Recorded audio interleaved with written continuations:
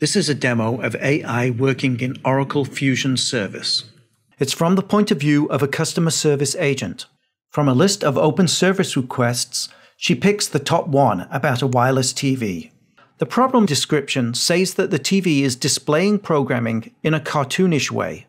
Having never seen that issue before, she'll query the knowledge base and finds an FAQ that directly addresses the problem.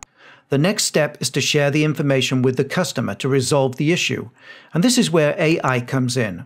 It uses the information in the FAQ document to draft the body of an email message. And while our agent adds some personalization and formatting, you can see that this isn't a lengthy or generic response. It addresses only the specific issues raised in the service request.